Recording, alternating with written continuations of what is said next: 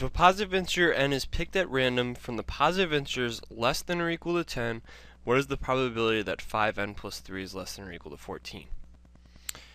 The phrase in pink just means we're dealing with the numbers 1, 2, 3, 4, all the way up to 10. So there's 10 of those numbers that we're picking from. And we want to know what's the probability that when I take one of those numbers and I plug it in to the formula 5n plus 3, that it comes out less than or equal to 14. Well, for instance, if you plug in 1, then you have 5 times 1 plus 3 instead of 5 times n, which gives you 8. And I made a table over here.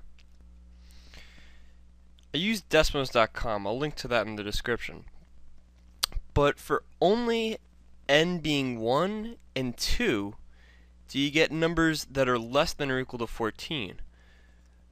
So there's only 2 numbers that will make sure that 5n plus 3 is less than or equal to 14.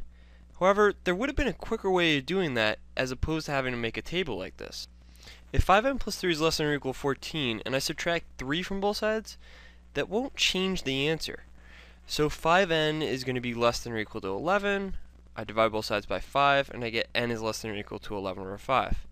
As a mixed number, that's 2 and 1/5. So n has to be less than or equal to 2 or 1/5. But remember, it's got to be a positive integer.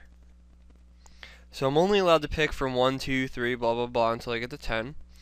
And I made a graph here of 1, 2, and I also put 2 and 1/5, and I put 3 on there.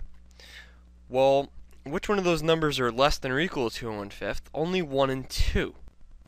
So either way, you get 2 numbers that satisfy that condition. But you're choosing out of 10 numbers, so it's 2 out of 10, or if you reduce that, it's 1 out of 5.